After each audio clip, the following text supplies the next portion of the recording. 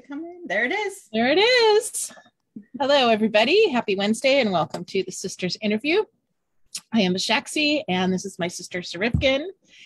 And we are interviewing our local landed barons and baronesses this month. And so we are welcoming the Baron and Baroness of Madrone, Enzio and Spike. And I always say it wrong. Rifkin and I have a running argument about it, and I'm wrong, so I'm admitting it. If it makes you feel better, I often refuse to call her Spike and call her Speaking myself. So I might be part of the problem. I warmly welcome anything that's close, and I don't hear very well. So if I ignored you, it's not that you said it wrong; it's that I didn't hear you. Good to know. So, you are a Baron and Baroness of sort of one of the founding baronies in our kingdom. It's also the second oldest barony in the known world. Wow, that's kind of a big deal. So we've been told. How did that? I guess we should back up. And how did you two find the SCA? So I found the SCA by seeing a June fair when it was in a park during Viking Fest in Paulsbo when I was in my teens. So that would have been maybe the late 80s. It was the first time I saw them. And my senior year in high school saw an SCA sign at the end of the street and went down and said, "What are you doing here?" And they were doing a feast, and they were sold out, but I went and served. And I bought myself a membership and I got all the publications, and then there was no SCA presence in my university. And so there was a long time before I got to come back to the SCA. And after I moved back to Seattle after college, met people at parties who were in the SCA and finally got connected to that and happily dragged Enzio after me. So I have a not quite finding the SCA story where I was going to college. I was looking through the college clubs, and I was actually looking for a tabletop gaming group, and I saw a sign for the SGA, and I'm like, oh, this is kind of neat. I went to a first meeting. I'm like, oh, this is not what I want. And then 4 years later, I followed my girlfriend I met in college out here and joined the SCA. Nice. And it turns out maybe it was what you wanted. Who knew? You probably would have found some tabletop role players there too. That seems to be a common theme. So where did you start out? Where were you located when you started? So I bought my first membership in Dragon's Lair, and but basically we've played in Madrone since day one. Oh wow. It's a funny anecdote because we were having a meeting with some fine gentleman from Portolo, and he may have made the statement that, yeah, that's the funny thing about Madrone. Nobody actually starts there, and both Spike and I look sheepishly like we started here. Yeah. Who was more of us? Who was Baron and Baroness when you started? Jalen and Traherne were the first Baron and Baroness I saw. The first Madrone thing I attended was a demo at Greenspire. Awesome. It sounds like we probably started about the same time then. Yeah. I think maybe, and because Enzio moved out that year, that it might have been. Was it already? No, it was because we went to a Samhain feast, which they all court, and then my second event was the 12th night in Kelso, where they stepped down. So I had two events with Jane Lynch and Harry. I was seneschal during that time. Good times. Yeah, that's not a job you should take on in your first year in the SCA. Barony or the kingdom? The barony. Oh, wow. Yeah. So that was fun. No. Anyway, did you were you people that held office right away, or yeah, I was. I've been a rapier fighter since I started, and I was the rapier marshal for Tim and Tirza for at least part of the reign, and because I joke that I've been a baronial officer for five coronets. I couldn't do it for 6 because I wore it, because I am the 6th coronet. That's amazing. Was it? I had not held an officer role. We were on retinue with Anne Marie and Fiac, and I did event steward a couple banquets during that time. But this is definitely my highest office. So in addition to rapier, what were the kind of activities that drew you guys in? Well, I was really interested in how everyday life is lived in the Middle Ages from a much younger age. Like when I was in 7th grade and needed to write a paper, that's what I wanted to write it about. And I, relatively speaking, minored in medieval studies. They didn't have a program, so I don't have a degree in it, but I got a lot of great classes in that in college. So for me, I kind of wanted everything. And I actually started doing rapier because that was the first people I met. And it took me a while to figure out that I didn't really love doing Renaissance, especially, and found my way into doing 15th century and from there, and took up pewtering a long time ago, but certainly not right when I started. I similarly have always been interested in history, and once I started doing rapier, I fenced a little bit in high school. And I just like the social aspect, and I've always been service oriented as well. So just general helping out makes me happy. And I actually have a Bachelor of Science in Theater, and really did a lot of community theater as well. And the SCA really fills the theater niche for us. So can you talk about that a little bit? Because I'm always really interested in how people incorporate their theater background into how they play. Well, do you want to go first? What I studied was design, and so it's the wanting to make things part of the SCA. I did, because I was trying not to take acting classes, but managed to get a degree. Took a lot of voice for performance classes that have led to me being a very competent herald. And similarly, I was also from the technical side, but I was around performance enough that it does affect what I did, how I present myself in the SCA. Right now, I'm talking very close to my normal. I am Willie. This is my speaking voice. If I'm talking in Don/Master Enzio, I deepen my voice just a little bit, and then when I'm up on stage doing Baron Enzio, I drop a full octave to talk to everybody, and this way I can actually carry a room way back there without people saying, "Oh, what did that guy say?" But the being around theater has allowed me to do the presentation part a lot easier. Also, just an awareness of sightlines and sort of the situational awareness, because court is theater. And we do it a lot. We do a lot of improv theater that way. And also that we were volunteering and making things happen in volunteer organizations. And that's very, very similar to the SCA. The SCA, the community and the meetings and the planning and the nonprofit funding and all those things are pretty similar. And the juggling of personalities. Indeed. And deadlines and doing stuff at the last minute. Yeah. One of the things that people kind of fall back on a lot, and when they talk about SCA stuff, is, this is a volunteer run organization, and you can't, it's often followed with, you can't expect much. And what I usually say is we're a nonprofit and you get what you pay for. But a way that you flip that into is you get what you put into it. What you put into it. And when we all put our best into it, we get something really amazing.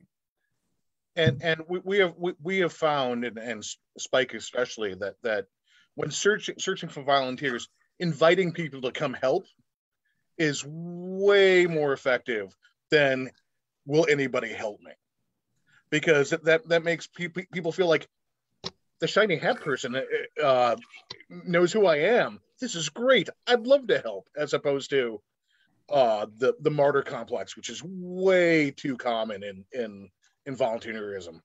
Yeah, That's a word. people need direction, and they need to have a job. You can't just like put a thing out into the universe. You got to pinpoint and direct it at people. It's so much more effective. Yeah. People like to be asked personally by name. Yeah. And that's extra work for whoever's organizing it. I mean, I have totally been guilty of putting a blanket call out for help with costuming.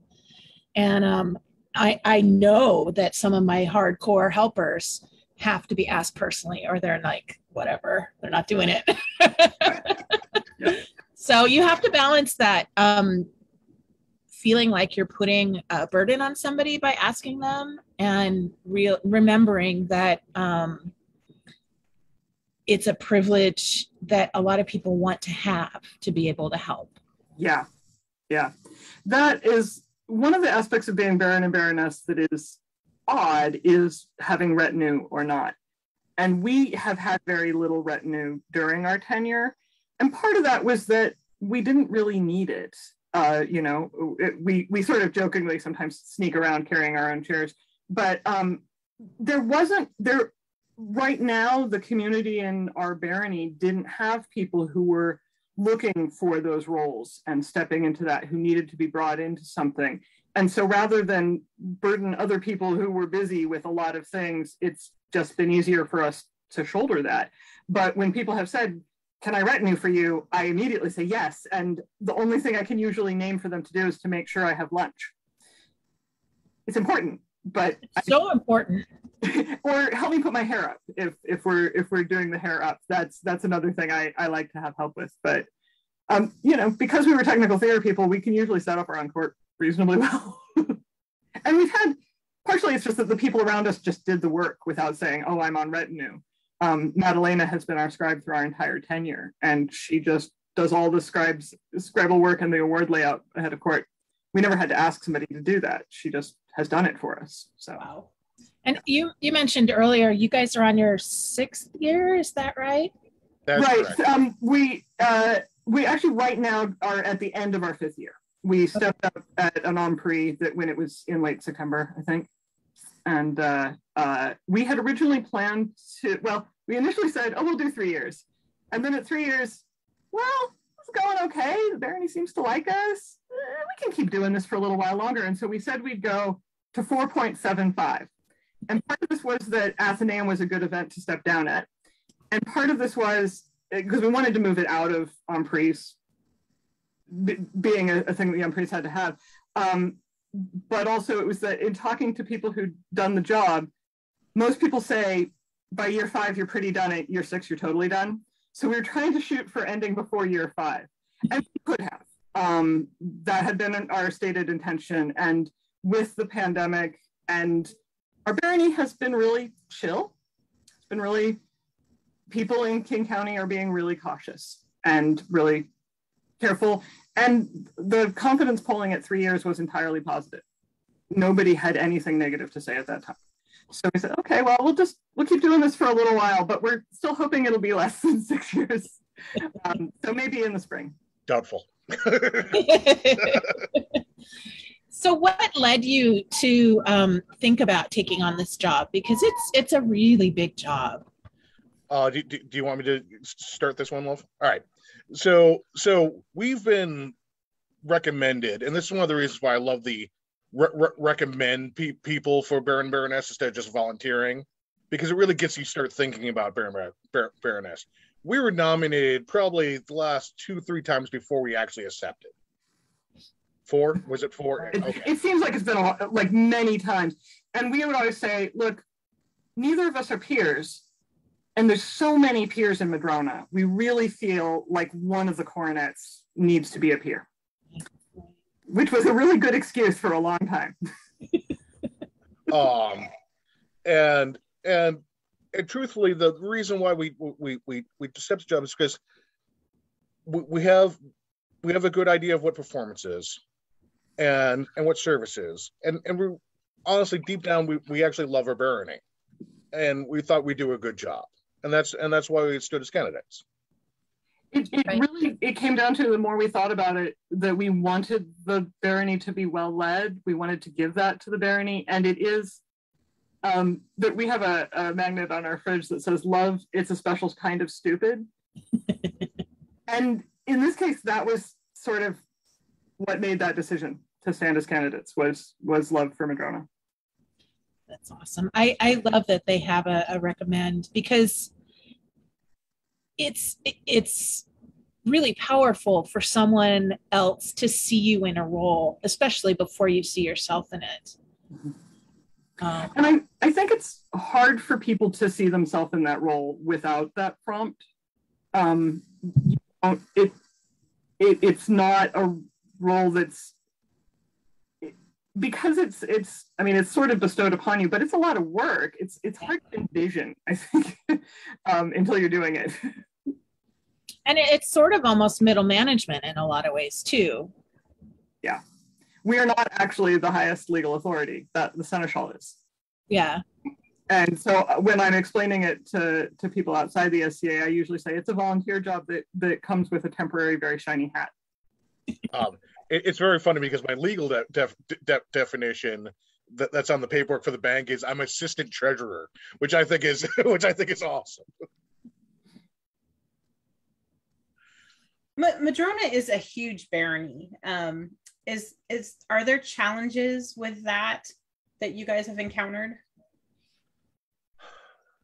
Yes. Not that we didn't expect. Madrone has always been, or at least in my 20 years, our 20 years, a peculiar set of little groups of individuals that don't always get together. And my background, my educational background, despite being construction worker, is actually sociology and psychology. And so I might have picked up a little bit more that a previous baroness, when we sought her advice, said it was really surprising to her what people didn't like each other. And because there's, one or two people in each group who don't like somebody else in another group, that may have happened 25 years ago that still happens. And so there's a lot of juggling of who plays well together. And any difficulty we have is sometimes I think it's leftover baggage from things that have happened so long ago. Anastasia. But I didn't want to name names, but yes, may have left a bit of a mark. I have heard that before, so. Yeah, and I dealt with that 20 years ago as seneschal too. So it's kind of astounding how long those things go on. And it's been really interesting. One of my apprentices is fairly new to the SCA and new to this kingdom. And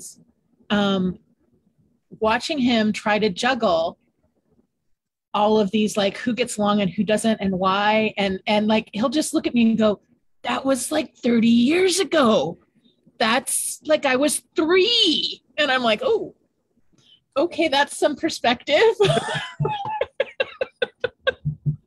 I think that it's been very helpful to us in our tenure that we had been in Madrone for so long, and that we had, Enzio had been going to Curia for 5 coronets.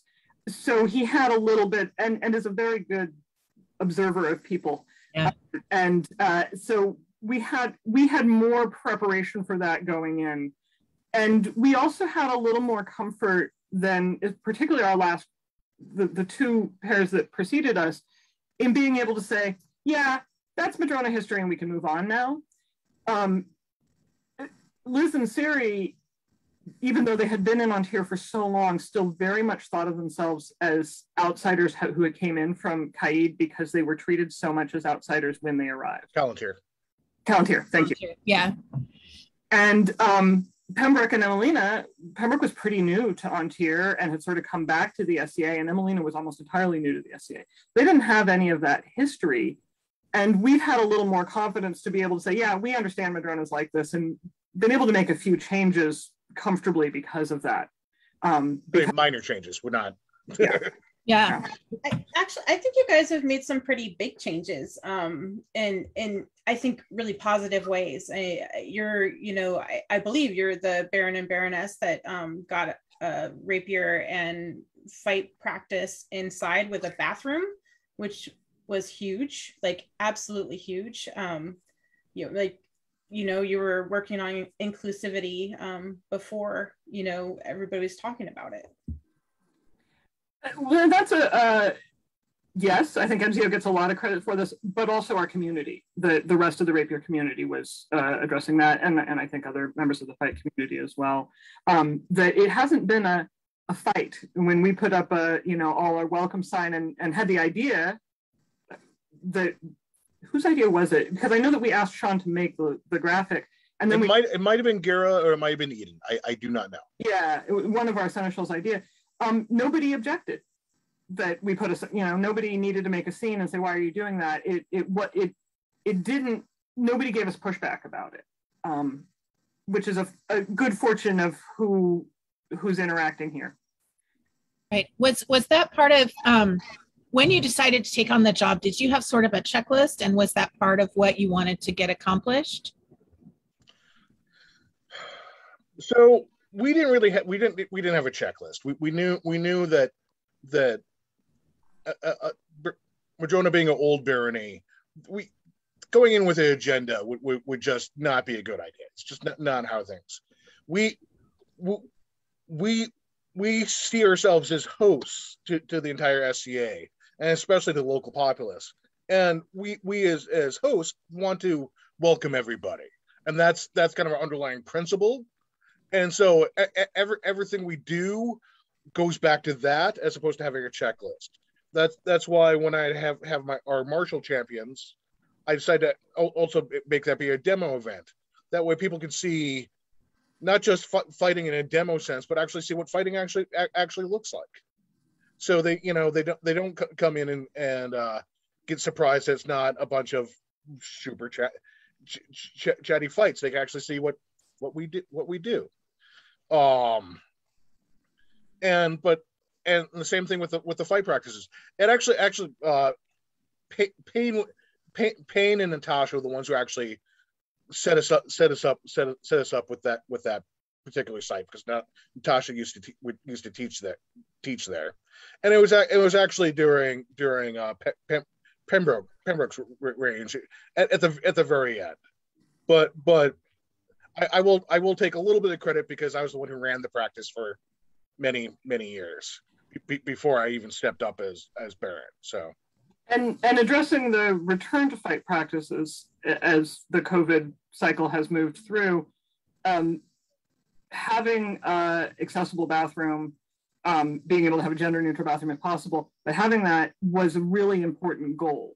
As I say, not simply for us, but among the rest of the fighting community. It was they looked at a lot of parks, they looked at a lot of places they could try to do that, and knowing that is necessary for people for it to be an inclusive fight practice, having places where people can put body armor on and off and things like that was a thing we needed. And so that consciousness is a little bit from us, but a lot from our group. So what other, when you look back at the last few years, more before COVID than since, because we'll get to COVID as kind of a special thing, what are some of the other changes that you've participated in and sort of watched happen during your tenure? Well, there's the birth of Athenaeum, which is lovely, which was spearheaded by Charles and Christiana, which is a lovely event.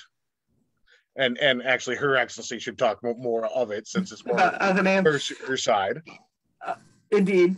And I think also, as you mentioned, making Lionhearts as a demo to be our martial champions, but also to be a deliberate, to try to have a demo on our schedule again. When we first started, Madrone did Greenspire and Canterbury Fair, and those things had fallen away and nothing had really replaced them. And we're a big metro area that really ought to do a little more outreach. And so trying to make that happen as a demo was definitely one of the things that we've done. Yeah, it was 2020 looked like it was going to be an amazing year of amazing events, and sort of everything that we'd finally come to fruition. We've been able to have Prix again after a couple years of having a lot of difficulty with site loss and so forth.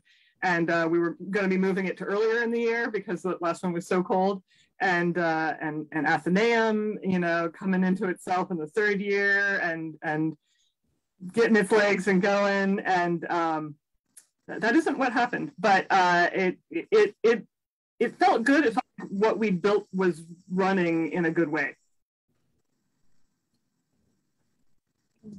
And Athenaeum has really transformed the arts community in this kingdom, I think.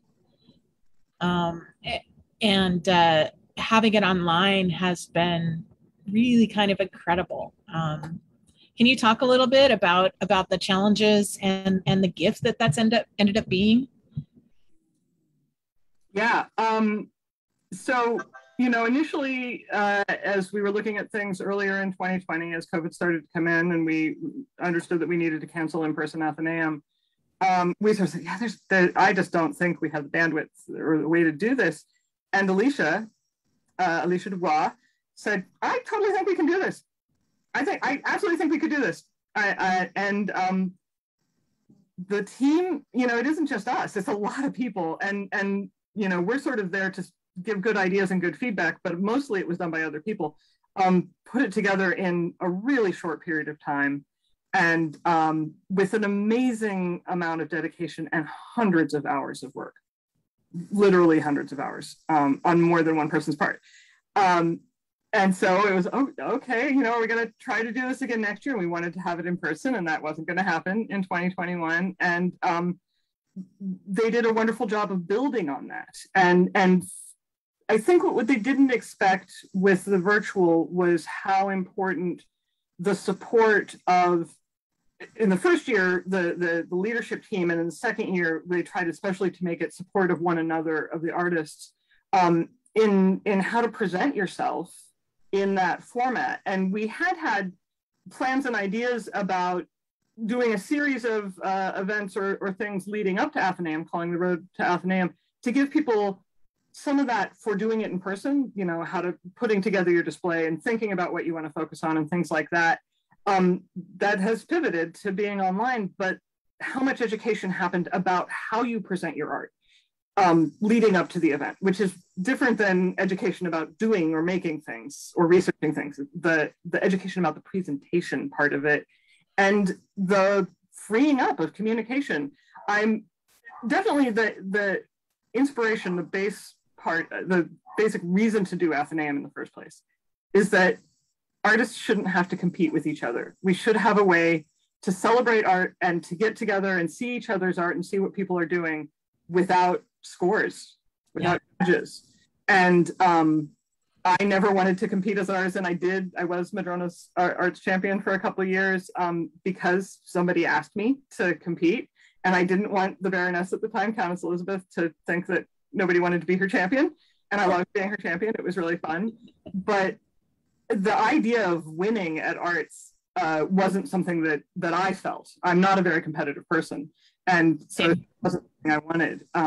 And so Athenaeum seemed like a good idea and was much bigger than, the Athenaeum 1 was much bigger than Charles had thought it would be. I said, is this what you were expecting? And he said, this is about twice the size it is on Stiora. And it was our first one. And so it was obvious that a lot of the rest of the arts community in Ontario felt the same way we did, that they wanted to share their art and wanted to see what other artists were doing. And that energy of seeing each other's art, not simply the laurel to non-laurel interaction, is what I think is so amazing about it. And I definitely hope that there are ways that we can continue that moving forward. And we definitely heard from people how much the online Athenaeum also has transformed people, and Athenaeum in person as well, because there are a portion of people who don't want to spend more time on Zoom, who wonderfully and have a lot to offer at an in-person Athenaeum. And so we definitely hope that it will return in the future. I'll definitely be part of helping that happen, even without the coronet on my head. But I think that some form of online Athenaeum should continue, particularly because of the geographic reaches of Ontier. One of the people I spoke with this last year was on Vancouver Island, and it's just terribly hard to get to and from. And hugely expensive. Hugely expensive, and huge amount of time. And of course, I've never traveled there for an SCA event, and how could they, come all the way down to Seattle for a day event? But at the same time, they were doing really neat art, and it was really wonderful to see and interact with them. And they clearly also really appreciated it. And so for people who are more remote, sometimes geographically and sometimes because of health reasons, or they're a caregiver for someone, have other reasons why they can't come to every event. I know someone in our barony, dear to us, is Nicolin, has a really high needs kid. And, what she can play with is not as much, and if Athenaeum was 2 hours away, she couldn't go. And so I definitely see that need. And I love the idea of artists feeling like they're part of a community rather than feeling like they're competing with one another. I really do too. And we both promised Charles when we interviewed him that we would enter into this year's Athenaeum. And putting together sort of a blog website thing has been a long time fear of mine. And having the opportunity to do that through this event was a really big deal for me. And the amount of support and, like you said, education that your team put in was kind of astounding. And literally hundreds, like 10 or 15 people maybe putting hundreds and hundreds and hundreds of hours in. It was mind-blowing, and it was an incredible experience. So thank you everybody who worked on that, because wow, it was amazing.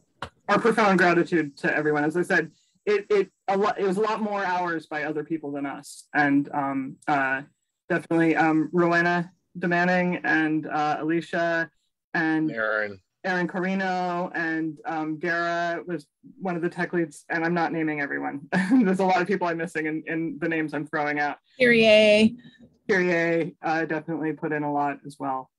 It is funny thing. Several months ago, I had hit I'm not sure we're doing that well as Baron and Baroness. Some other branches have done more virtual courts or given out more awards, and I was like, hold up. We've held 3 large virtual events. I mean, big, like hundreds of people involved in them. We're doing okay. Okay. How has that been challenging for you to have to move online? Are the two of you, were you already sort of tech savvy, or was that a huge learning curve for you? I believe we're not so.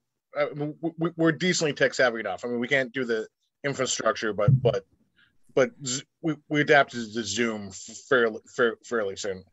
Yeah, I got a Zoom account pretty early on because it was obvious this is where we were socializing and where we were interacting, and so that's where my entertainment dollars made sense to go. But what's odd is that we both actually work in the trades. We don't work in front of computers, and we're very much in the minority in the SCA in that I'm an upholsterer and Enzio's a glazier. And so it is a little odd in that we're not synced in all the time the way some other people are.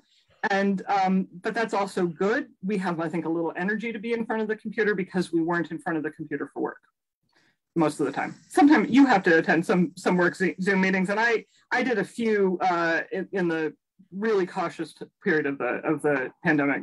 A few bids, and I did a lot of bids from photographs, but a few where I actually had them, zoom around a little bit. But yeah, I think we've relied a lot on the tech savvy of our barony. There's a lot of tech savvy people around us. Awesome. And how have courts gone for you? Have you? I know that our kingdom kind of put forward. You could either have a live court and not record it, or you could record the court in advance. Which path? How did you choose to approach that? We all our courts have been recorded, and we've done very minimal court. I have to admit, because mostly our courts are little introductory. Welcome to the event. Thank the people working on the event profusely, and then thanks to everybody for coming. Tip your waiters and waitresses afterwards. We've had one real court that we've given out awards. Yeah. And that was for Athenaeum this year. And it's been pre-recorded. We definitely went pre-recorded because nothing ensures a power outage or a sudden internet outage like relying on a live feed. So definitely safer for everybody to have it pre-recorded. And then of course, you can stop and record again. We tried to do it pretty quickly. So there weren't a ton of re-records, and we tried to leave some of the awkwardness and humor in it because I think people react really well to that. I didn't want to do a ton of online courts because one thing that I realized before I was Baroness, actually when I received a Jean de Leon, was that I received it from the Crown, and it was at an Ampris, and it wasn't a Crown I was particularly close with. The moment with the Crown didn't mean a lot to me, but the rest of that day, well, that evening, as we were wrapping up, all sorts of people from my barony came up to me to tell me, congratulations, that's so well deserved. I'm so glad you received that. And I realized that a lot of receiving the award isn't just the moment in court with the shiny hat person. It's the rest of your community saying yes, and we love you, and you're right, and we're so glad we got that. And that matters a lot. And so doing virtual courts misses that. But then at the same time, we have this problem of we haven't thanked people for 2 years, right? Like we didn't want to be there either. And so we'll probably do a little bit of a sort of callback of the courts we've done to thank people in person when we can have an audience, we hope, so that they can receive some of that love from their community. That was my top reason for not doing more online court, was wanting people to receive the love of their community as well. And I think a lot of different heads of baronies and kingdoms have made that choice. It's just been very interesting to watch how different people have made different choices and why. That's why I ask. Well, and I think different communities have different needs. Mm-hmm. I think Madrone, again, is a largely fairly mature barony. A lot of people who've been playing for a long time, and we've had a lot of people sort of new to the barony in the last number of years, and a lot of them moved here from other places and were brought in their out of kingdom perspective, which is really cool. But they're not, there didn't feel like there was a need of people who were lacking recognition, who'd never been recognized. And sometimes, because we live among giants, more lions than than we can possibly even count on the top of her head. But because this last Athenaeum, Rowena did so much work, and we struggled with what we could do for her, because we wanted to give her the recognition she deserved, but she has every award, everyone. So we actually gave her our personal favor, because there was nothing else we could give her. But it's another challenge of being a part of an old mature barony, that sometimes people doing the work, it's really hard to recognize them. What do you do to thank a Viscountess Pelican Laurel? They already had a green leaf. They're already a red branch. They're already, but they deserve recognition. I think people deserve a huge amount of recognition. When you look at the OP, sometimes there's people who are playing and they haven't gotten an award in 20 years. They were receiving awards when I was in kindergarten. And I'm in my 40s. Well, at the power of a thank you and a personal token, I can't emphasize enough how important that is. I've done a lot of costuming for Reigns, and getting like a personal thank you card that's not even a word attached is so meaningful. It's something that I put up on my bulletin board and I keep forever. So I don't think that that kind of personal token and that kind of thank you should be underestimated, because it's a big deal. Yeah. it's a wonderful thing. In a way, I was glad we hadn't given one out before yet that point, because it placed a higher value on it to give it that rarity. Awesome. She needs like an award named after her, like the Rowena. I don't know. She's so amazing. It's very amazing. For like 20 years of sustained service to the barony of Madrone. The Rowena. Anyway. There we go. That should be a thing. We'll suggest that to our successors. If I ever do the job. No. Anyway. She's watching, by the way. Yeah, give some thoughts. If you're interested, because opportunities will be presented, we hope, in the next year. Anyway. Can we talk about your art journey a little bit? Like, what do you do and how did you get interested in it? Well, so in addition to making clothes, which I wouldn't say, I'm not a costumer because I don't tend to make them for people besides Enzio and I, but I do make up our clothes. And my mom was a professional seamstress. I learned to sew before I learned to read. And she wrote a book on pattern alteration when I was an infant. So I have a pretty good foundation. It's been interesting trying to get her help shifting to SCA things where, no, we're not going to do this as a pattern. I need you to pin this fabric around me. But I had a lot of that foundation going in, and then I did study theater design and a lot of medieval studies in college. So I had a lot of that research foundation. The art that I practice as an art is making pewter things, carving soapstone molds and casting pewter. I learned that from Master Sean, who had learned it from Mistress Anne-Marie, Her Excellency Anne-Marie, and who'd learned it from Master Mark de Gauquelin. And there's different learning and teaching styles. And some of it was great fortune that the first stone I picked up, I took a 4-hour class. And at the end of the 4-hour class, I finished carving and it cast perfectly. That hasn't happened since then. Pomegranate, it's one of my best tokens. It's really thin. There was something miraculous about that piece of stone. But I love pouring molten metal into stone. I love making things. I like that they can be remade and that it's a really very low-tech art. You can melt pewter over charcoal. I usually use an electric pewter pot. And you can soapstone carves really easily. I usually look for stones that I can scratch with a fingernail for ease of carving. I have worked in some harder stone. It is a lot harder. It is hard to do things because it is working in negative and reverse. It's a challenging way to think that way.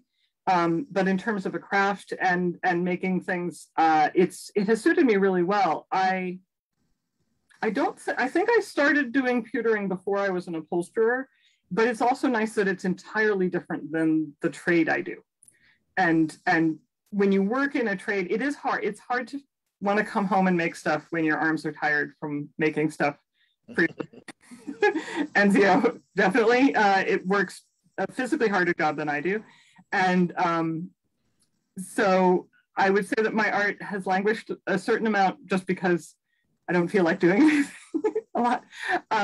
But I love that pewtering is also it's the cheap plastic jewelry of the Middle Ages. It's the common person's thing. And the site tokens, I love pewter site tokens because so many of the pewter badges that exist were pilgrimage badges. You literally bought them to show that you'd gone to a place and done a thing. And that's exactly what a site token is. So in terms of a medieval reason for being applied to our SCA activities, it's brilliant that way.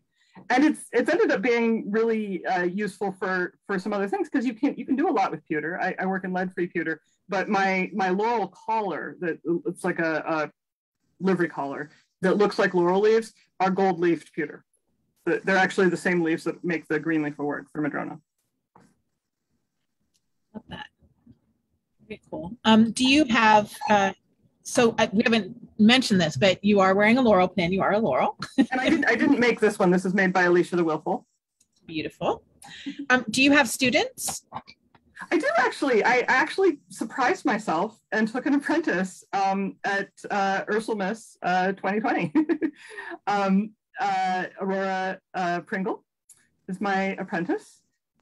She's very well known for making the cute dolls, the beautifully dressed dolls. One of the pictures I shared is a picture of our dolls that she has made. And she was a person I was friends with, and I actually saw her say, oh, I'm not sure I'm ever going to find a laurel. I'm like, oh, maybe I could do that. But I hadn't been an apprentice to somebody else. I had been part of a community around me. There were a lot of people who were laurels. And so I didn't personally, that wasn't a relationship I needed. And I'd been in the SCA a long time, and I didn't want to be a laurel for a long time. For a long time, I said, don't bother discussing me. It's not a thing that's important to me. And justifiably, one of my reasons was I never wanted to sit in meetings to discuss who else should sit in meetings. And it is the worst part of peerage is that you do. But what I discovered, particularly as a laurel at our regional meetings, was that actually you sit in meetings and talk about really cool art that people are doing and what can we do to support and encourage them. And that part of the job is amazing. Yeah. What's good about being a laurel is recognizing and bringing forth the art and enabling artists and helping them become what they can be. And I'm glad I agreed to consider doing. I mean, I said, okay, yeah, you can consider me, I guess. And I'm glad I became a laurel for that reason.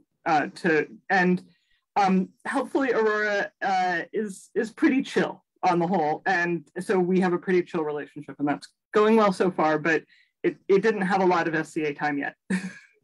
Yeah, how are you fostering during the pandemic? Are you mostly doing Zoom stuff or? Not a lot, because we didn't have a lot of established pattern of interaction pre-pandemic.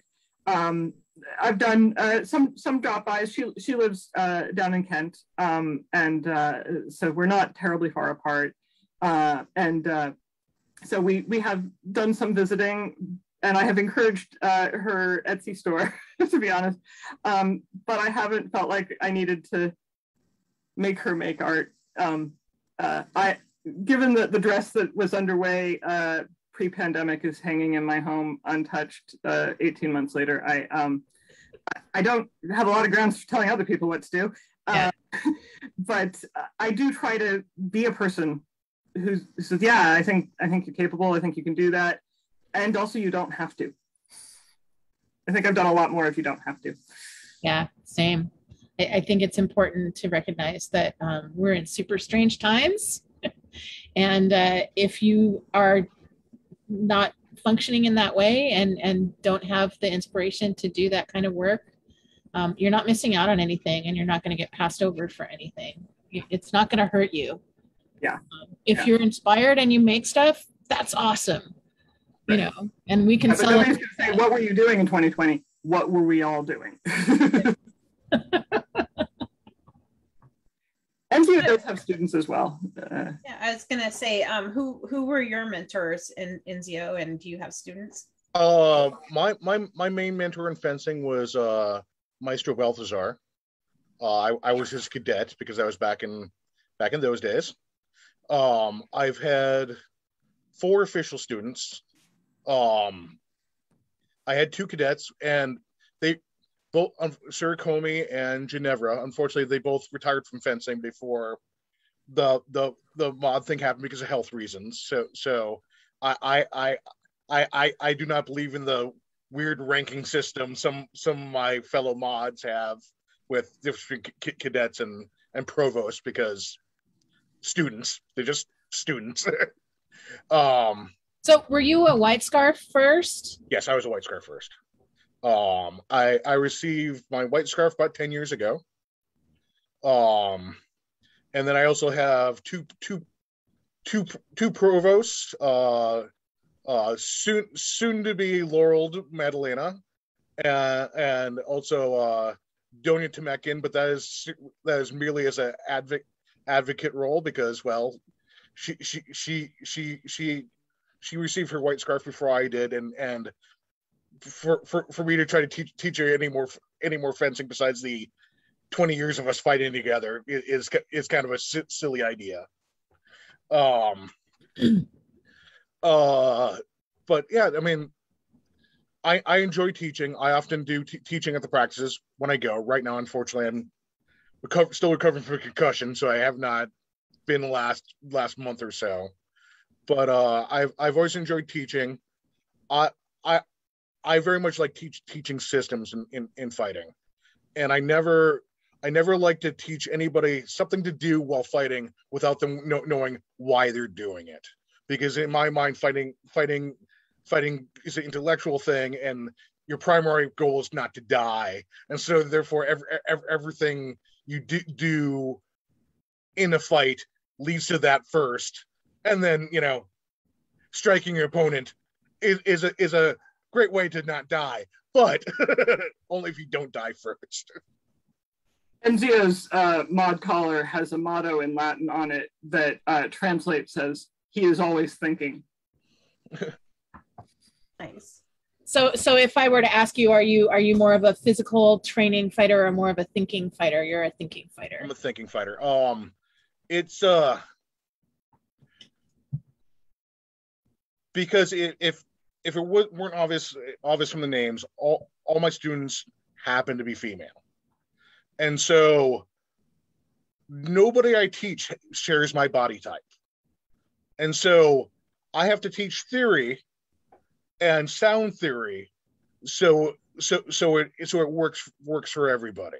So I can't tell anybody, oh, just be a 300-pound construction worker, go out there and overpower them, because that doesn't work unless that's you.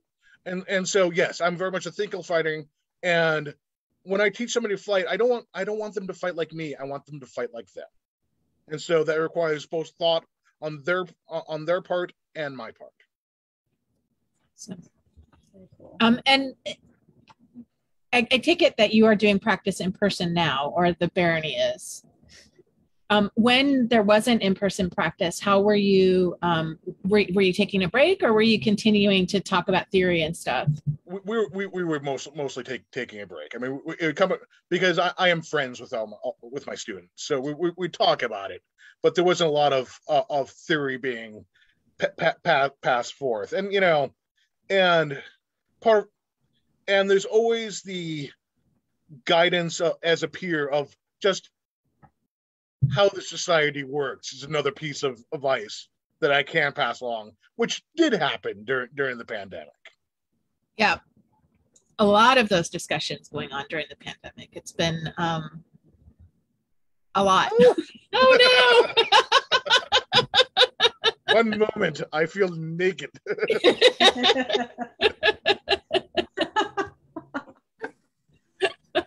Oh, he had the forethought to stop his camera. I would have just gotten up and fumbled.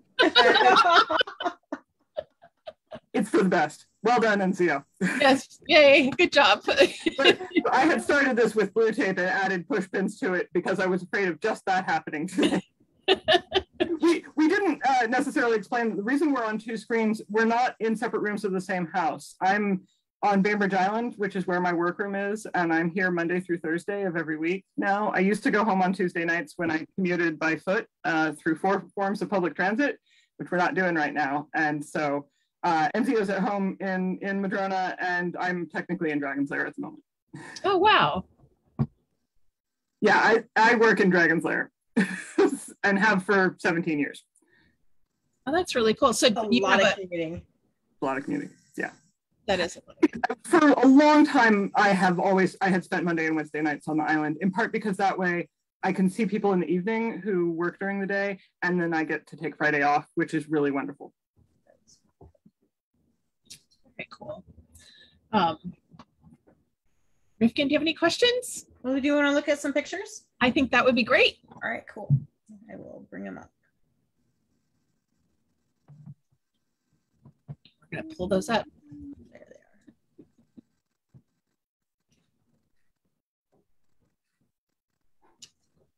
Great. Can we see that? Yep. All right.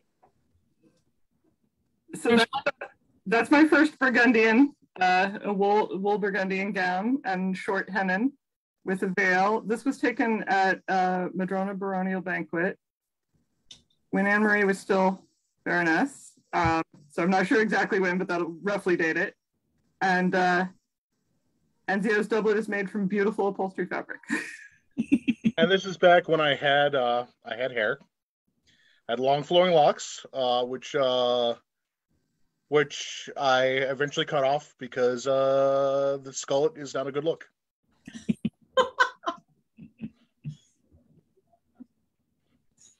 We are Spencers.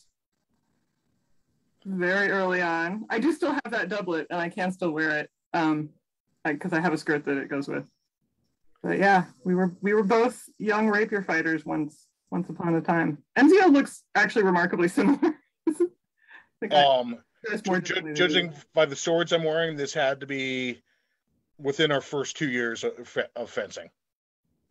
So this is between 99 and 2001, I would guess. What event do you think that is? Somebody thought it was the Lionhearts down at the fairgrounds, but we're not sure. Yeah, the Evenclaw Fairgrounds is a good guess. I think that's what it is. That's what it looks like to me. There's Spike the boy. That's my really fabulous. I love that outfit, but it has to be like under 65 degrees outside for me to wear it, because it's a I made a purpoint that would also act as a supportive kirtle. And they're lovely thick wool hose, and then a lightweight wool coat with the daggy sleeves and a wool chaperone that also works as a hood. And it's lovely, but any warmer than 65, you can't wear that. So before we went live, we kind of, when you put your pronouns in your title, you said that you would like to talk about that. So yeah, she and he listed. So she and he. Well, so I mentioned that I started in fighting and then hit this point where I was like, wait, I never wanted to do the Renaissance. I like the medieval period. My sister had given me a DVD-ROM. This will date how long ago it was. By the French Bibliothèque Nationale and some other organizations in France that was manuscript images. And it had an English translation, but it was you can't use it anymore. It was like a website version of it. So when you use it now, it's all in French. But I was just paging through images and I saw this image that absolutely looked like a person wearing a fencing mask. And it was from a 15th century illumination, and he was a beekeeper. Wow. But it really looked like a modern fencing mask, not the sort of round disc beekeeper that you see in the 16th century things. It really had that curve, just like a fencing mask. That's it. I love that. And as I started to look into 15th century, and Anne-Marie was somebody who was doing a lot of 15th century recreation around me and had a lot of info and answers. It's a the Burgundian dukes, which are, it's a line that starts from the brother of the King of France and really reign through the early and middle 15th century and end up controlling a huge amount of what is now France and Central Europe, or Middle Western Europe, I guess. But they're fascinating people to study and recreate because they are consciously trying to create themselves as medieval monarchs during the medieval period. And so a lot of the things they did are very consciously presentational, and it runs right into the tournament era very much. And it's also a point where we're seeing a real explosion of art that is not purely religious. The books of hours and more secular painting. So there's an abundance of images to work from. There's a lot of literature to work from. There's a lot of books from that time period. But it's still really medieval, and they're still trying to show themselves off as medieval people. And so it makes a really exciting time period to study. So I decided I would be a boy from Zeeland, which is a region of Holland now, but it was an independent region at the time, and it's very different geographically than it was in the Middle Ages now. A lot of it's been drained and filled, so it was much more islands than it is today. But I said I'm a beekeeper from Zeeland, and eventually dropped fencing and kept being a beekeeper from Zeeland. And that beekeeper made their way to Bruges and learned pewter craft and found their way into this court of Antir. Very cool. But I still really love it. And I had picked the name a long time ago off of St. Gabriel's list, the well-researched by Harold's list. You can just pick a name from and it's all good. And my important lesson to everybody is when you find a name you like on St. Gabriel, print that page out. because I used it for a couple of years and I went back to look into documenting it and submitting my paperwork, and the name wasn't on the list. And I was able to write to the person who created it and edited it and learn that she had concluded that it was a prepended by name. It's like calling somebody Smitty, whose last name is Smith. Is a modern example we know well. And Spiker exists as an occupational by name. It means nailer. Spike does mean nail. And but you can register that as Spike Marie last name. And I'd already picked Zootart, which translates as sweet tart, and I really love that. So I am registered as Spike Dirk Zootart. And so technically my first name is Dirk. I only go by that usually at Peasants Revel, usually when you see me as Dirk. But I appreciate that one of the wonderful things about the SCA is that we get to be who we choose to be, and we can choose to be a different person every day, every event, every hour if we choose. And that includes getting to be playful with our gender.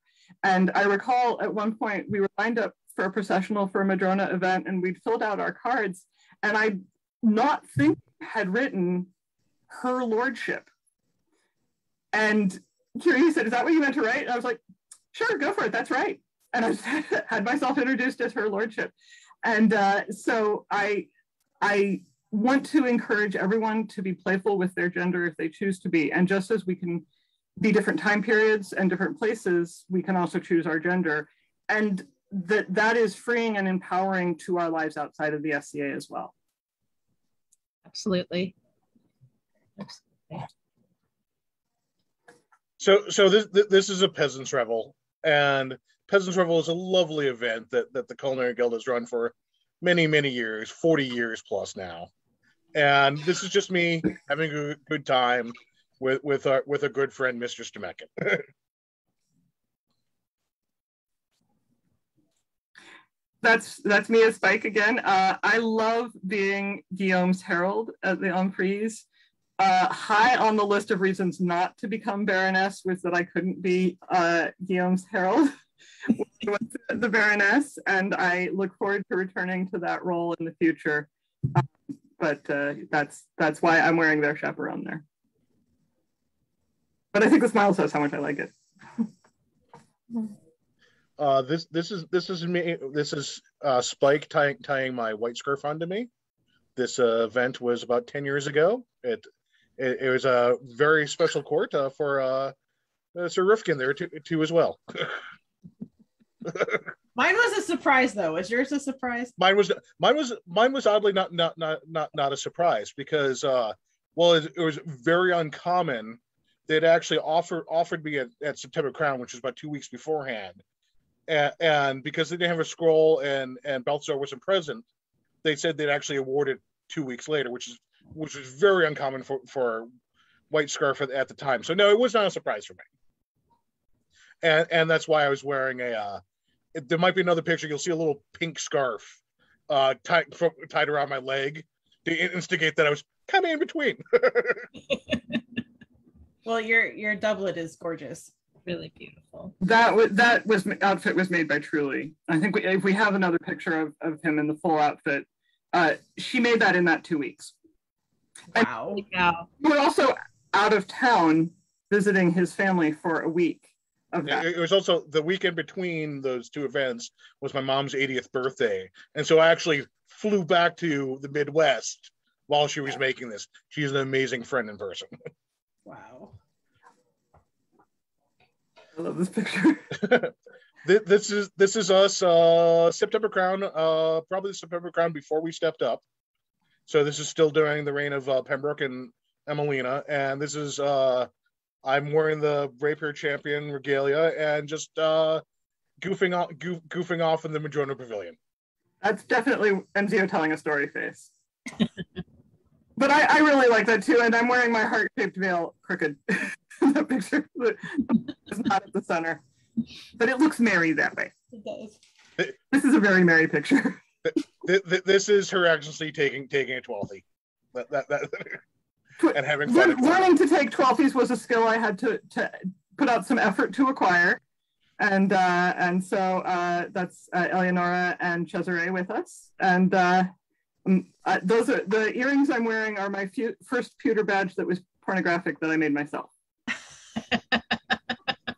I zoom in. Yeah, you really have to look closely at it. They are the exact size of the original, but it's quite pornographic when you see it up close. They make great earrings because it just sort of looks like a feathery tree until you look a lot closer. The pornographic badges bring me great joy. I love them. I will add that if you need a reason to come to 12th Night 2022, Doña Temekin, who is actually the primary pewter pornographer, I have largely been the pimp of said pewter, because encouraging and sharing the pornographic pewter is a lot of what I do. She is working on tokens to have as our site tokens for 12th Night. So there will be pornographic site tokens available at 12th Night. There will be non-pornographic site tokens as well. Yeah. You have to request the risque ones. Well, with 12th Night, because so many fewer people under 18 attend 12th Night, we were able to have them when we did 2014 was the last time we did a set of pewter site tokens for 12th Night. It was the year I stepped up, was elevated as Laurel. And Temekin's, they were all purses, and mine was the purse with the chain handle, and Morgan Donner did the beautiful purses that she painted all of them with checky or ombre patterns. Those were very, very popular. Also very popular was Doña Temekin's always popular bag of dicks purse. Well, still a big seller. Very cool. This is the procession for, again, Doña Temekin's laurelling. You cannot see it. I'm wearing paper wings in this picture, and it was Ian and Gwyneth on the throne, and I was one of the speakers for her, and I started doing my speech, and His Majesty asked me to continue flapping as I gave my speech, and so I had to do this majestic flapping motion as trying to honor my friend during court. But this shows the sense of whimsy we like to have at most events. The procession was inspired by the Abbott's Bromley Mummers dance, which is still done, and they've carbon dated the antlers used in England for that to like thousands of years ago.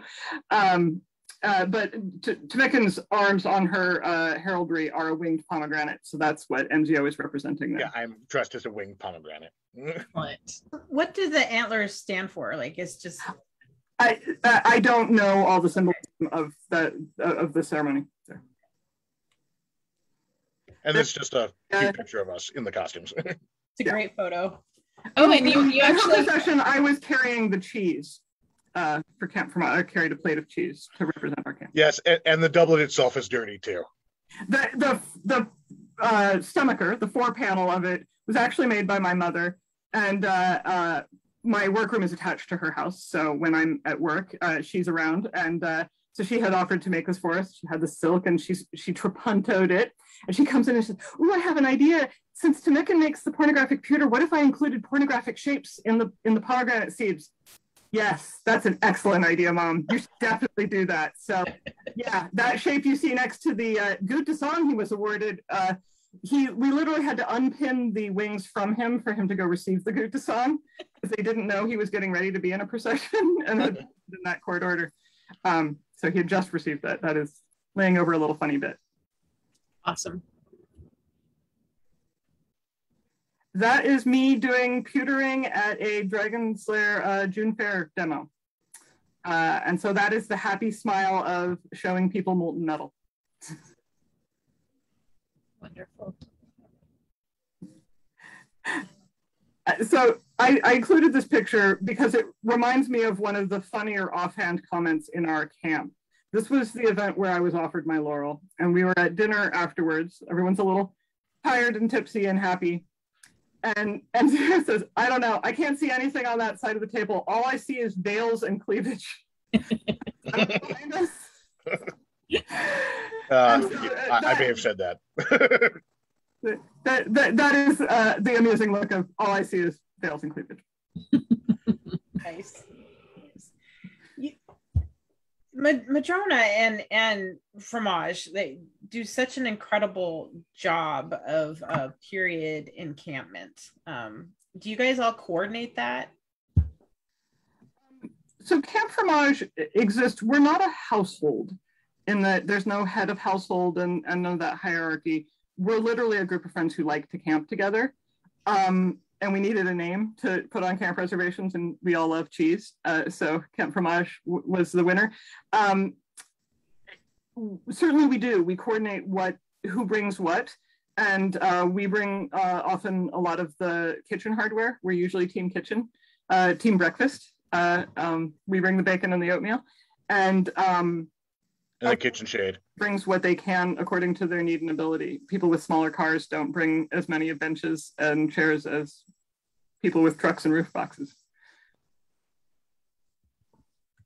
It's difficult to manage more than 16 people in a camp. That's the other thing we've definitely learned is that for food especially, and it's very hard to manage food when everybody's busy and has lots of meetings to attend. Poor Enzio, we have fewer and fewer people left in our encampment for him to have breakfast with if there's a Laurel meeting early. So this is after Omprix, or the evening of Omprix. I believe this is the one where I was the autocrat, and Spike was heralding all day, volunteering all day. So this is the sitting down, looking in opposite directions, completely exhausted, but still very happy. You both have kind of a glow. These are our cards from the Fromage and Friends card deck that Morgan Donner and Temekin produced. Every card is an individual representation of somebody. I am the Under of Acorns, and Enzio is the King of Swords. All of the kings are depicted riding, and he is riding a bear in the pomegranate crown for the because we were not Baron and Baroness at the time. And I am shown holding a cheese wheel and a pewter axe. I love that deck of cards. It's amazing. It's amazing. I'm very pleased that it is also in the Bainbridge Island Art Museum book arts collection. It was purchased by them. So it can actually be viewed in a museum here. Wow. This is us processing for as Spike was elevated to the Order of Laurel. Such a gorgeous dress. Yeah, really beautiful. The silk from that gown, my sister is a tour guide professionally. She's a trip planner and tour guide for Butterfield and Robinson, which is a high-end biking and walking tour company. And she guided in Thailand and Vietnam a few years long ago. Mostly she's been in France and Italy. And she said, what do you want me to bring you from Thailand? I said, well, bring me silk. And she brought me 6 yards of hand-woven fair trade silk. And I was terrified to use it for anything. And after about 9 years, when I was offered a Laurel and I hadn't used it for my wedding dress, I said, okay, I need to figure out if I can use this fabric. And so the outfit is based on the Doan triptych at the Met. It's around 1478, I think. And the gold silk of the collar and cuffs is also from silk that my sister brought me from Thailand. And Truly also made my hat. That hennin was made by Truly and sent to me. She was in Minnesota at the time, but she did make it. It's a fun dress to wear. I wore it to almost every event for 6 months after that I could, that was indoor, because I was terrified it wouldn't fit me later, and it's worked out really well. I've been able to wear it for several years. Awesome. Rowena's asking if you said the Fromage deck is in a museum. So can you repeat that again? Yes, the Bainbridge Island Art Museum, Museum of Art, Bainbridge Island Museum of Art, has a large book arts collection. Temekin is actually a book artist and librarian in her modern life, and her book arts are also in other collections, but I know that the deck of cards was purchased by that collection, and friends of mine did visit the museum when it was on display and were able to look through the cards looking for our cards. That's so cool. And Is there a copy of the deck? I believe that they only made a couple painted decks, but that there are unpainted decks that they did sell. Okay. They're about 50. They are printed, so they are blocks that are printed, but then the color is all hand painted in. This is just during a procession during a baronial banquet.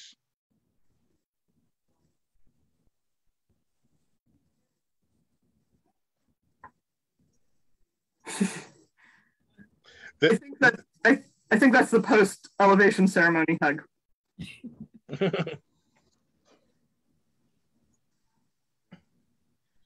So this would be our first court as Baron and Baroness. I think that's our champion swearing in front of us. I believe so.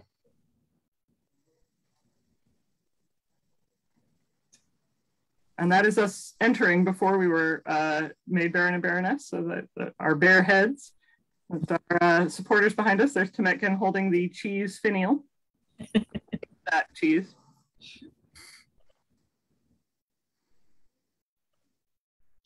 This was the Ampri and Aquaterra. So this is us in court outside, and me talking too much.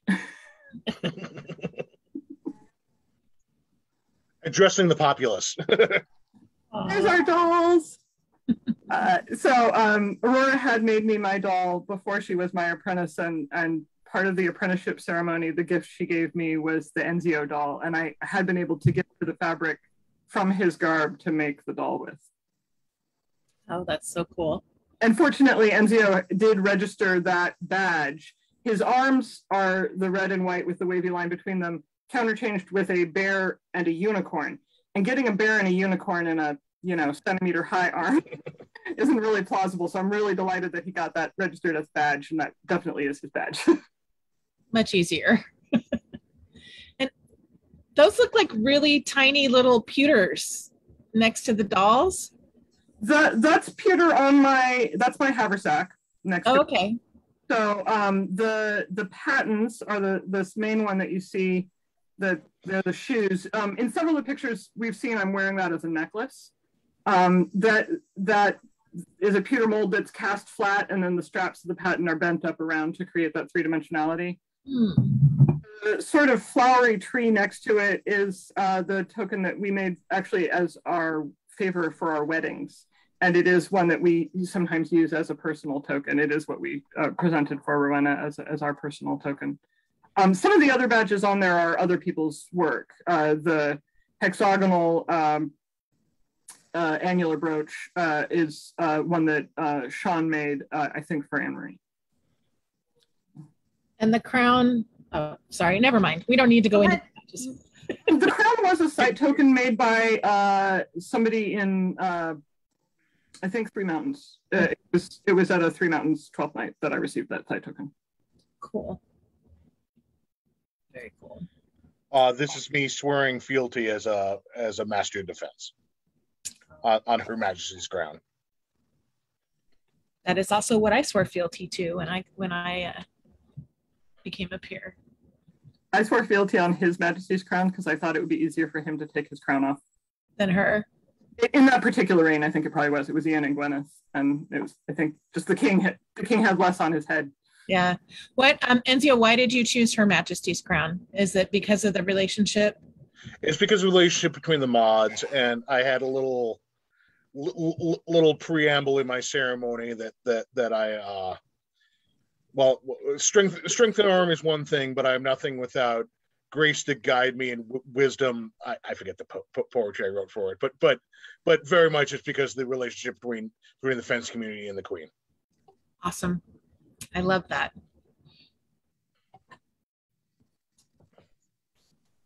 I love this picture. This is us being, Enzio is presenting me as his consort to compete in the Queen's Rapier Championship. I think Sarah the Brave's holding the banner behind us. Is one of the privileges of being Baron and Baroness, is you get to have that banner behind you when you process. And those and it's very neat to go through, who you are. This is my consort, and part of the introductions to the Majesties is, and I am keeper of your lands, Madrone, as you fight.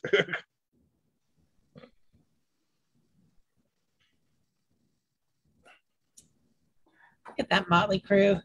I love this too, because this shows how the Madrone Baronia Pavilion is the barony's living room at events. And not just the barony, there's people definitely who aren't Madronans in this shot. But that was at a September Crown up in BC. It was very hot. That's why a lot of the gents are in their undershirts. And it was a lovely time. But this ties into what we said before, our guiding principles. We're host and hostess of the barony, and we wish to make everybody feel welcome.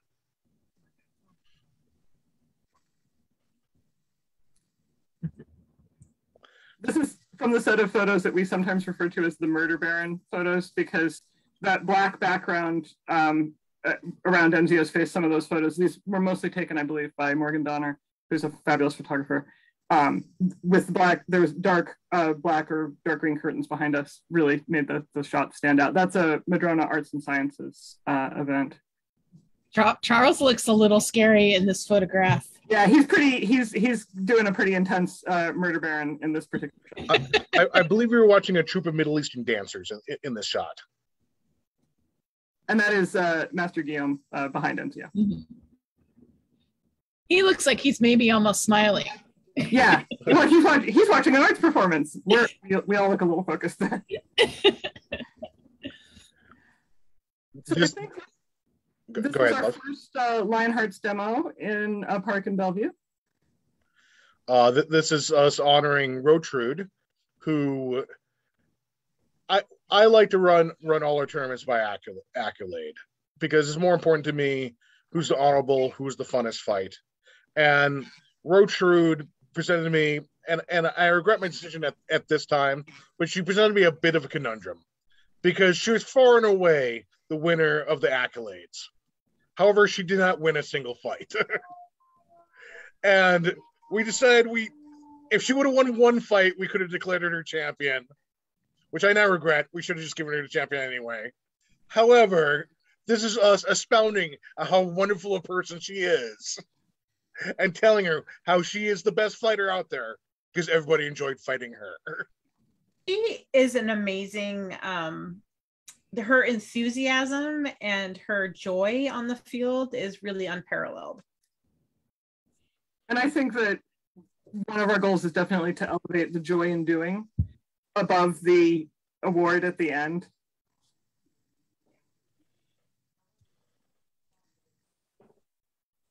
This was at Baroness's War in Volkenfeld, their event. And we had just arrived to day trip, and we were trying to get things set up, and someone comes up to me and says, "Your Excellency, would you like to be one of the Baronesses who gets to ride a horse into court?" Yes, yes, please. And I felt so lovely. That was a new bicocket, so the coronet is balanced on it a little bit precariously. It wasn't really made to work with the coronet especially well.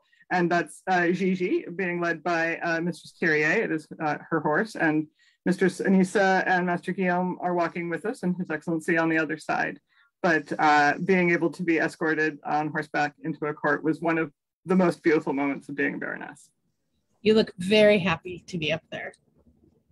I'm pretty good at looking calm and regal on top of a horse. Briefly. That was from the last Prix before COVID, the beautifully cold Prix in Cleellum. But we were very warm and merry, and Her Majesty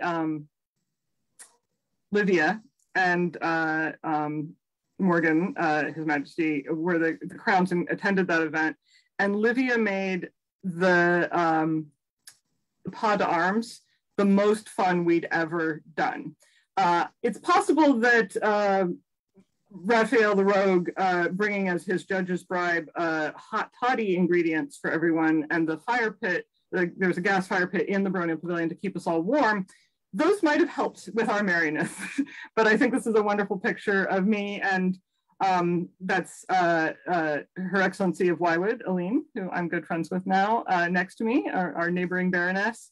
And Mistress Disa is the photographer in the foreground, who is now the Baroness of Glimmer.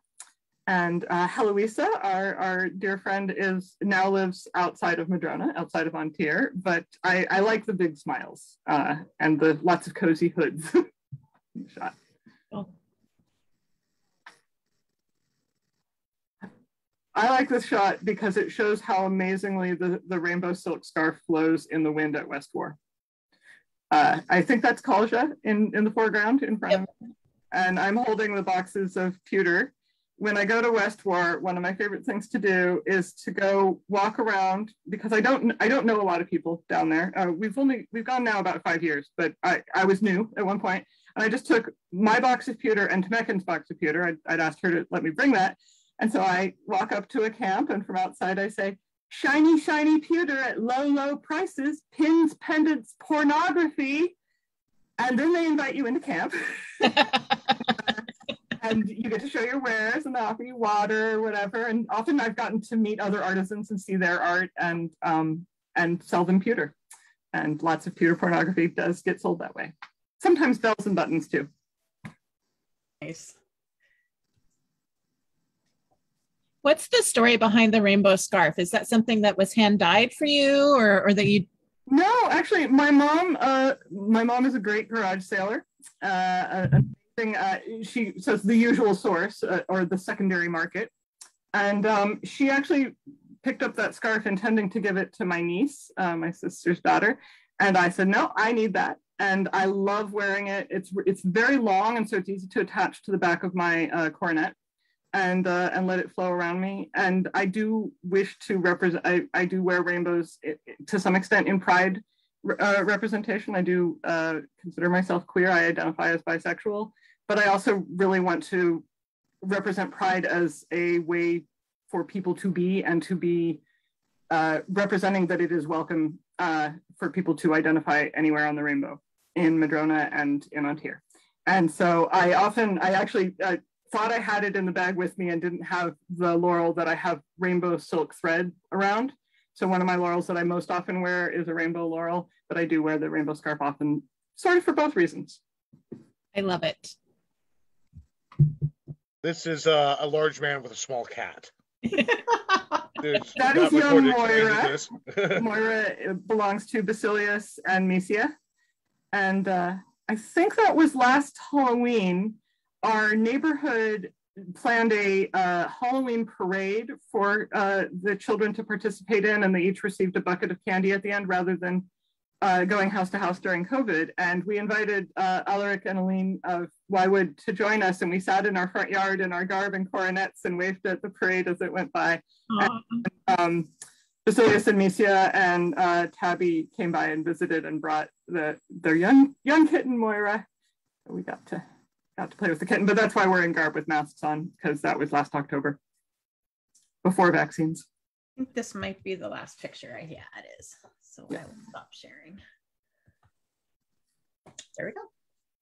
Cool. Wonderful. Do we have more questions? Well, I kind of wonder, 12th night. 12th night. So we're still having an in-person 12th night. Last year, 12th night did rotate and become a virtual event.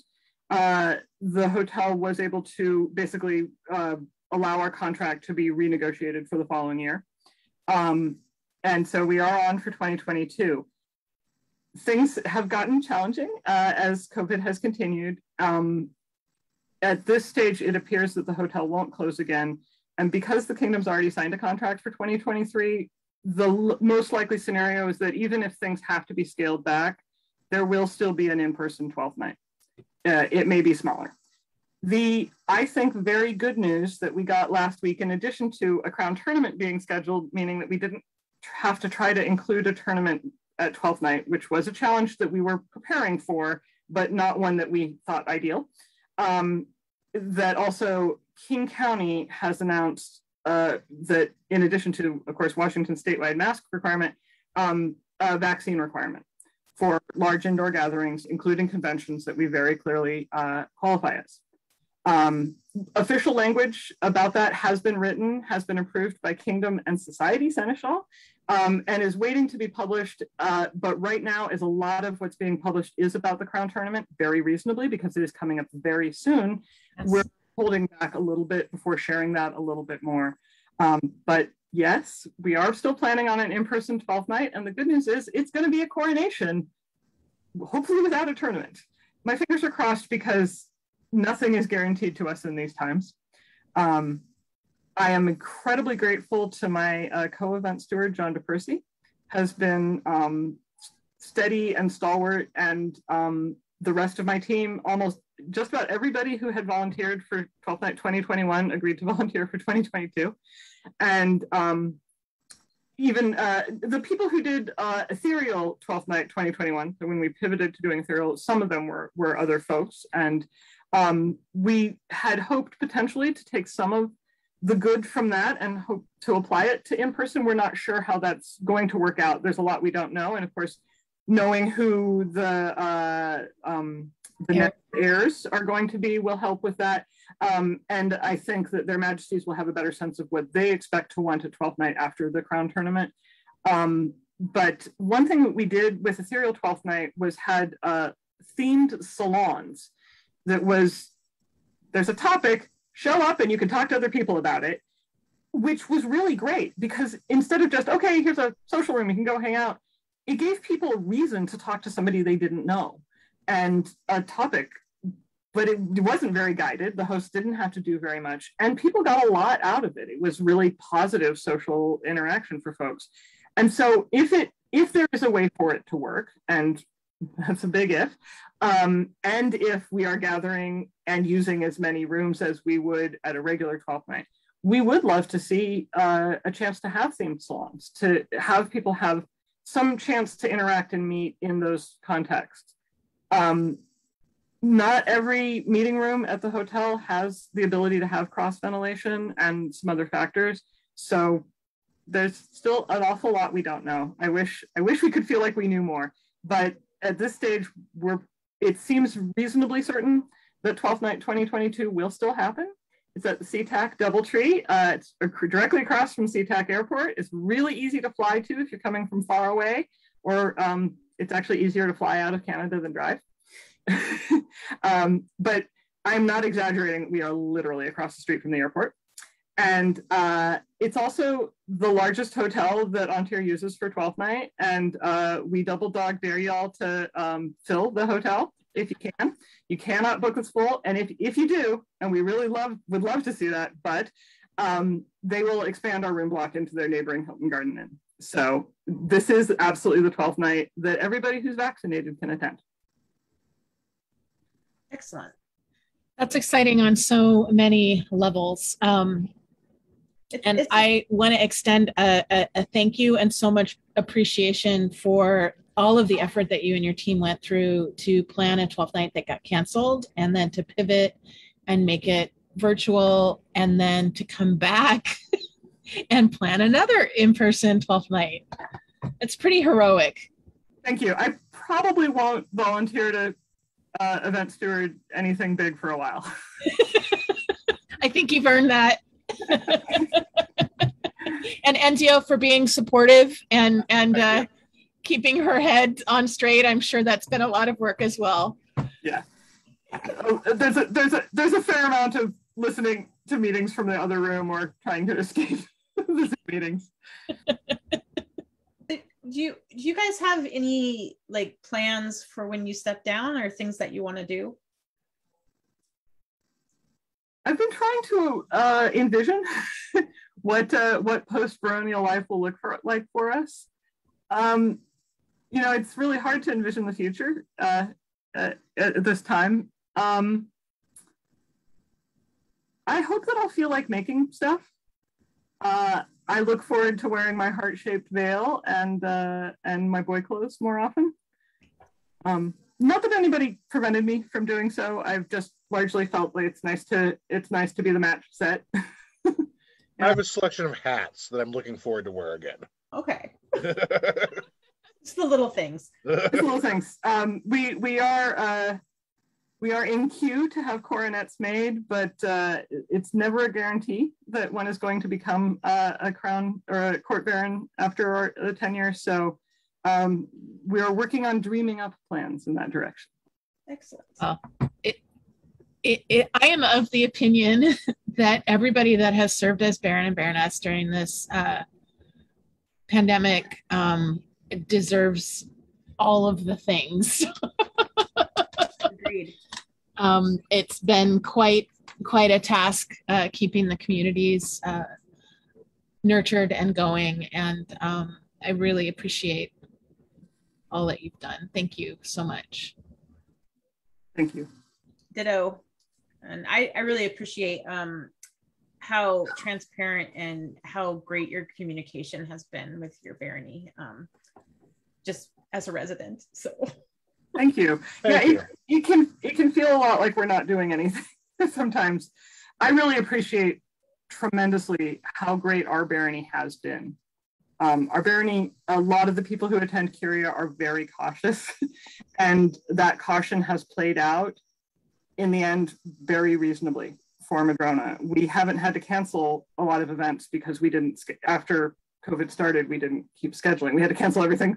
All that glorious calendar for 2020 had to be canceled. But at this stage, we have an event getting put together for February of 2022, another tavern night, which is the last event that Madrone held before COVID, and fingers crossed that will be able to happen. It's a nice small, it was really actually a really fun little tiny event, and we're looking forward to seeing that happen again. But I'm really grateful that the barony has taken care of one another and looked out for each other and not demanded things that couldn't happen. 100%. Science is real. Yeah, science is real. I know, shocking. Indeed. Well, is there anything else that you wanted to talk about that we haven't hit on? I don't think so. Is there anything that you wanted to talk about, love, that you have not yet? Yeah, I thank you. It was an honor to be invited to speak with you guys, and we've never given interviews, of course, as Baron and Baroness before. And thanks for giving me the opportunity to pump 12th Night, since that's my project du jour. And I definitely hope that we'll see everyone at an Athenaeum in the future as well. And all our other events too. Definitely a legacy that we want to see Madrone. And we'd love to see everybody come out and fight to be our champions who wish to. You letting us know that 12th night isn't like this tentative, like tenuous thing makes me very happy. Yay. It is as real as we can make it. Yeah. There's been a lot of, well, maybe next month we'll know what things are like, as we have a meeting every month. But it's feeling a lot more real now. Obviously, a crown tournament being scheduled definitely makes it feel a lot more real. And as the Crown has shared, and we did know this, we had heard this before the Crown had shared it, the bot is really clear that the Crown of Antir must change over in January. And that's another thing we're like, okay, that means the 12th night's happening. That one way or another, we need to have that, that ceremonial event. I don't know yet how it might be available online for people who cannot attend it. And we are keeping an eye on that to some extent, looking at how the Crown Tournament and Summits will handle that, will inform what we can do online. There are issues of permissions and things for sharing court live and so forth. But I know that we will need to have there be a way for people who, for their health and safety, cannot attend 12th night to feel included as well. But I'm very hopeful that the many vaccinated, healthy Ontarians will be able to gather and represent at least a slice of what 12th night used to be. Well, there are definitely plans afoot to do some virtual things for Crown. Yeah. So I saw that, and so think about what you might want to do at 12th night if you want to that too would be 12th Night is also the 40th anniversary of Ontario becoming a kingdom. Oh, wow. Wow. And, so we do hope to honor that a little bit if we can. That's super exciting. It's exciting. I didn't know that. Well, thank you so much for your time this evening and for sharing yourselves with us. It's a privilege to be able to talk to you. Yeah. Do you want to talk about what we're doing tomorrow? Yeah. Why don't you talk about it? I totally tomorrow we are teaming up with the Lion's Den, and we're going to have Master Eduardo on, Lion of Frontier, to talk about the border and the requirements and how it's been. And he's crossed a couple of times since it's opened to land traffic to Canada. So it can alleviate some people's concerns about, going to Crown. So I'm looking forward to talking to him about that because, that I think that's weighing on a lot of people's minds. And then next week we're having the Baron and Baroness of Lionsgate. So fantastic. Yeah, so we'll probably talk about Crown a little bit too. Yep, for sure. Yeah. Well, we wish all of the Crown combatants, but especially the ones that we know and love from our region, great success at Crown as well. Indeed. Well, thank you everyone for joining us, and we will see you next week. See you next week. Or tomorrow. Or tomorrow.